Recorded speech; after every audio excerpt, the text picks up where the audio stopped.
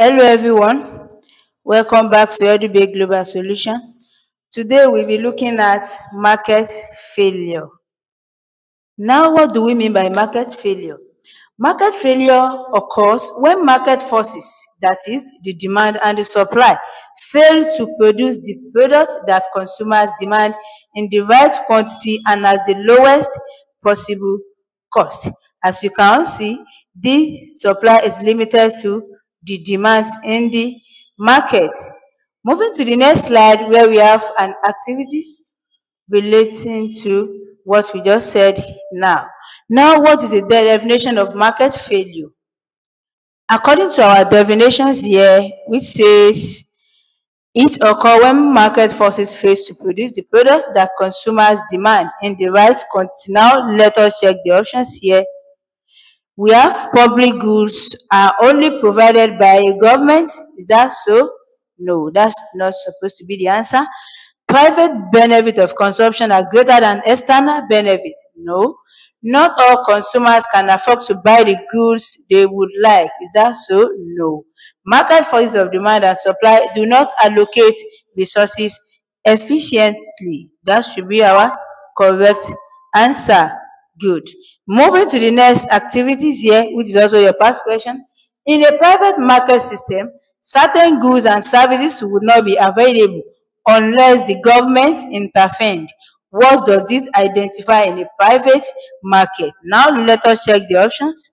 We have market failure, market distribution, market equilibrium, market structure. What's supposed to be the answer? Of course, it is market failure. Now let us move to the next slide, where we have the public merit and demerit goods. Now, what do we mean by public goods? Public goods are commodities or services that benefit all members of the society and which are provided for free through public taxation. Public goods must be non-referious and non-excludable. What do we mean by non-referious goods and non-excludable goods? Non-referious goods are public goods consumed by people but whose supply is not affected by people's consumption. While non-excludable public goods are the goods that cannot exclude a certain person or group of persons from using such good. Now we move to demerit good. Demerit goods is a good or service whose consumption is considered unhealthy due to the negative effect on the consumers themselves. E.g., we have cigarettes. Of course, it is unhealthy to consumers. Now we have merit goods. Merit goods are opposite of demerit goods. They are the goods which are deemed socially desirable.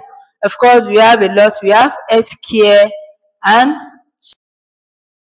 moving to the next slide, where we have an activity here also.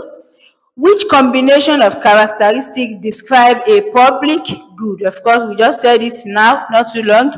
Now we have excludable and non-rival in consumption. Excludable and rival in consumption, non-excludable and non-rival in consumption, and non-excludable and rival in consumption. What is the answer? Of course, it is non-excludable and non-rival in consumption. Now, moving to the next slide, before we move to the next slide, we also have one past question again. What is an example of a public good? Of course, I've said it earlier. Now we have healthcare, street lights, unemployment benefits, vaccination. What should be our public good? Should be street light, which the government imposed taxation on. Now moving to the next slide, where we have causes of market failure. What can cause market failure? We have point number one, we have lack of information. Of course, there will be lack of information if this supply is limited to demand. And we have market control or power. The third one, so we have the distribution of public goods. If there is overuse in the distribution of public goods, there will be market failure. Now we have externalities. Externalities occur when cost or benefit of a transaction fall on someone other than the producer or the consumer. We have two externalities. We have negative and positive externalities. Of course, our negative externalities means when cost spill over, while positive externalities occur while the benefit spills over. Of course, when there is a lot of competition also, it can also lead to market failure. Moving to the next slide, where we also have past question. Which characteristics of a product will cause market failure? We have discussed this. Let us check the options. The product is non-referable and non-excludable. Is that so? Let us move on. The consumption of the product has no external benefits. Now, the production of the product has no external cost. Is that so? Information about the product is known equally by consumer and producer. Of course, that information is not known if there is market failure. Of course, the product is the characteristics of a product is the public good, which is non-referable and non-excludable. Moving to the next slide, where we also have one true or false question here. The existence of external benefit is among the causes of market failure. Now, let us look at it. The existence of external benefit, is it part of causes of market failure? Is it true of us? Of course, it is true. External benefit can also lead to market failure. Let us check. Of course, we are good to go. Now, moving to the next slide, where we have the consequences of market failure. The consequences of market failure. The consequences of market failure.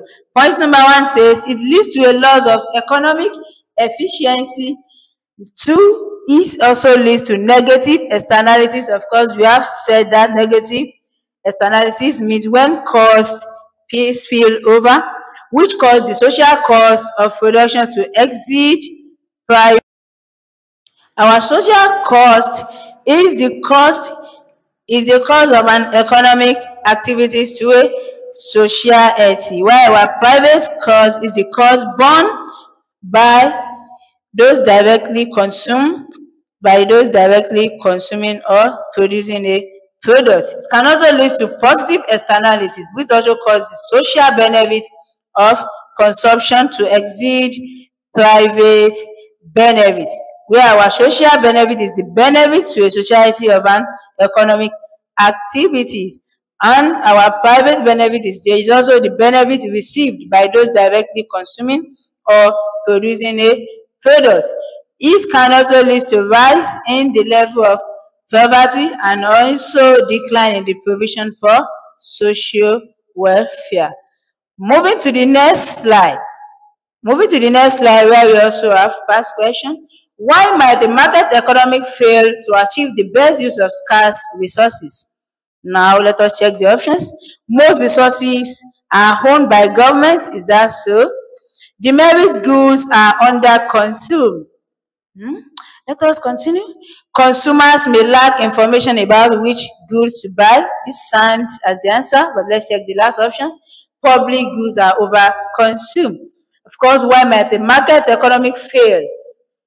What can cause economic failure is among the lack of information.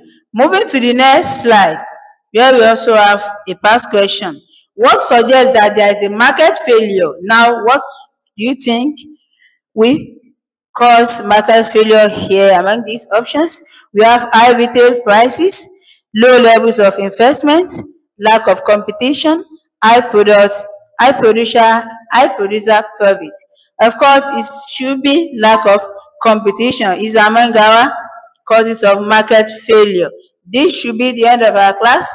Stay tuned to our website www.edubbey.com.